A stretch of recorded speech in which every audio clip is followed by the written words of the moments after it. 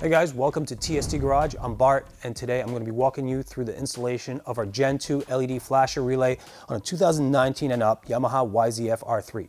Now, suppose you've changed your OEM incandescent signals to LED type signals, you are probably experiencing hyperflash. You can either wire in a load balancing resistor on each individual signal lamp to slow down your flash rate, or you could just replace one component under the seat here with a nice solid state plug and play component like this one from TST Industries. It even mounts exactly the same as the OEM unit to the bike. It's really simple, it takes about 5 minutes. I'll walk you through it in a minute. I just want to add, we do have one little bonus feature to this component. If you strip off the gray cap, you can access a little potentiometer here, and you can fine tune your flash rate to your liking. This comes set at 85 cycles per minute. So it'll flash in the OEM rate that typical bikes come with. If you want to fine tune that, if you want it slightly slower, slightly faster, or all over the spectrum, you could fine tune it yourself, close it back up, and then you're good to go. So I typically just keep the 85 cycles per minute, but I will show you guys how to mount this thing on the bike and then also adjust it. Let's get started.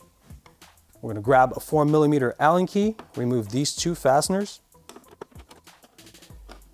Then we will remove the passenger seat. At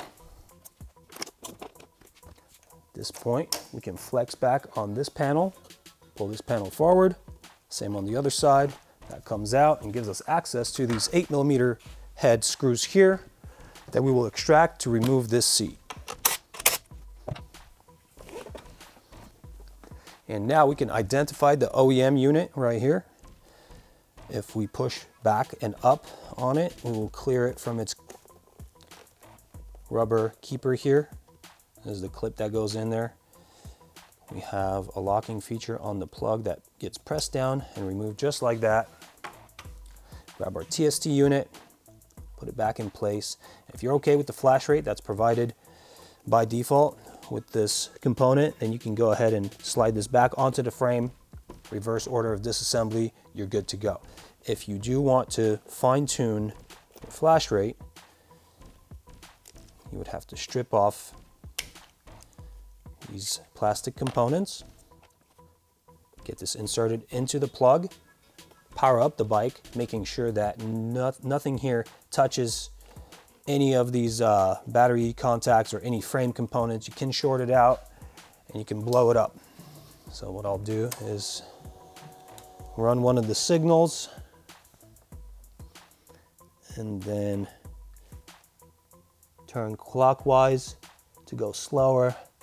Now we're really slow. That's impractical. And counterclockwise to go faster. Now we're pretty much strobing. So I'm gonna go and put it back where I think it's right. I think I got it back to right about 85 cycles per minute. Power down the bike, reassemble the relay package, noting that there is a channel within the gray part to house the circuit board, and that's the configuration it needs to be in for the red cap to actually be able to lock on. Now we plug it back in, get it back on that rubber keeper, and reassemble the bike.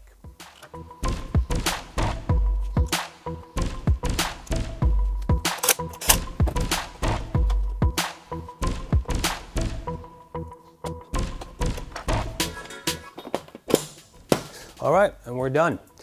If you have a hyperflash symptom on your bike and you need to solve it in a simple and easy, quick way like we just did here, come to tstindustries.com. We've got your back. See you there.